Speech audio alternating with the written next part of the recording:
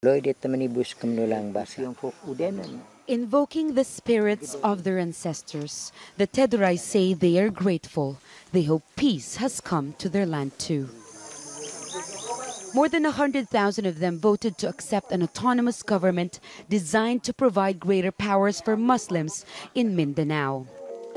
Christian and indigenous communities like the Teduray are also included in the new self-rule region.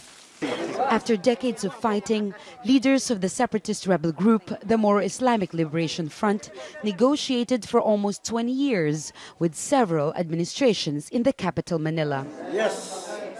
More than 100,000 Filipinos have been killed and millions more displaced since the rebellion for Muslim rule began in the 1960s. It's very important that it relates to this history, that when the law comes out, people, especially those who are most affected by what is going to be, which means the Bangsamoro people, will feel that yes, this is the rightful settlement, this is the rightful termination of what we had fought for, and that this is the good ground from which to begin a new future. Some of the Teduray's ancestral lands are occupied by the Moro Islamic Liberation Front and the Philippine military. They say they are prepared to fight for their rights, despite being one of the most embattled tribes in the country.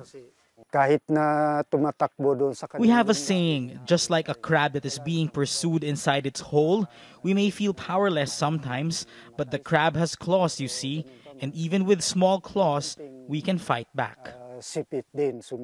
Like so many indigenous tribes in Mindanao, the Tedurays have been fighting for their ancestral land for decades. This is why they say they have always been supportive of this peace process, and their expectations are high that under this new political autonomy, they will finally be properly represented.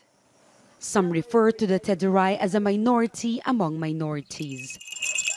They are counting on the government's promise that under this new autonomy, the land of their ancestors will be returned to them.